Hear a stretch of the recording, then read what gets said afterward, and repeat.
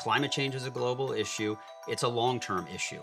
It's something you can't see in your daily life. So we try to put this into a perspective that you can see. Most people know of Energy Star. I think in addition to just being a government program, it's a very powerful brand. But I think what's not known by most people is the breadth of Energy Star.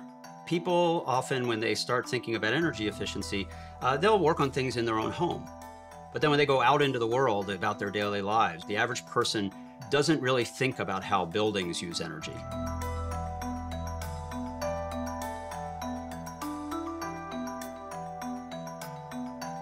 That's our goal, is basically to visibly show people that buildings are a part of the climate solution.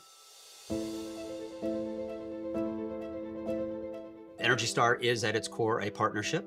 We can't solve this problem ourselves. The businesses are the ones who operate the buildings. We need them to take action. We've worked with Verizon for at least a decade. They, as an entire organization, not just in one building or two buildings or 10 buildings, but across the entire organization, have engaged with Energy Star in their energy efficiency mission, and they've done that in spectacular fashion. They put the Energy Star certification into their online store finder. You can actually go in and you can see if your local Verizon store is Energy Star certified by seeing the little blue logo there. I think it demonstrates the corporate commitment to this whole issue. The fact that the company was willing to give up that real estate on their website to show how important this is.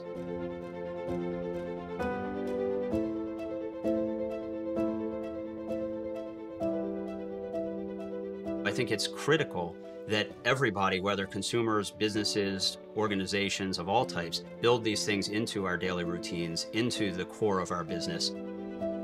If they succeed, we succeed.